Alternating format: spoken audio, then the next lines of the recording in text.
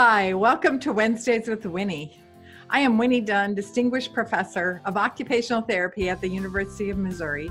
We call our school Mizzou.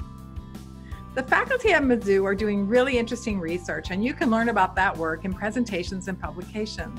Wednesdays with Winnie are designed to highlight evidence-based teaching tips that Mizzou faculty have found to be great options for professional education. They will be quick. You can watch during a coffee break, and then you can discuss with a peer how you will move away from lectures and into engaged learning. Today, we're going to talk about using pretests as a learning tool. A traditional pretest contains material that the students will be learning. Faculty sometimes use pretests to mark the students' baseline learning. Then at the end of the unit, faculty can gauge how much the students actually learned. We're going to expand the idea of pretests today. First, pretests used in any way alert the students about what they will be learning. The mere act of reading a pretest question plants a seed in the students' minds that can be nurtured in course projects and activities. That's a great place to begin. There are more ways to involve the students in this pretesting process that can deepen their learning even more.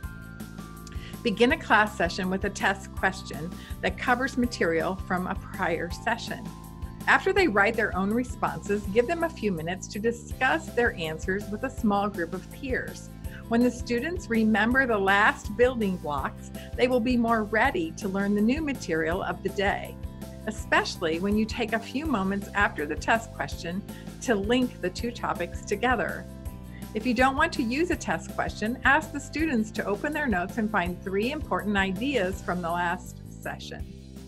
Then have them discuss with peers, providing their rationale for picking these ideas.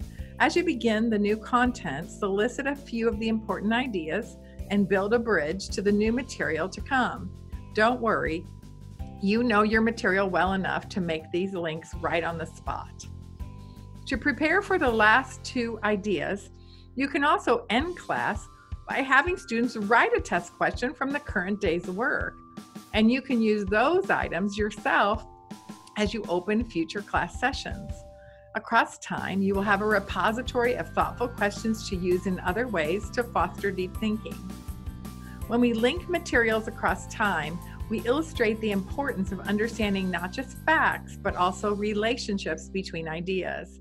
This ability forms the basis for solid critical thinking. In which class will you implement pretests as a learning tool? Who will you tell about this strategy? See you next time. You can find more resources at our website.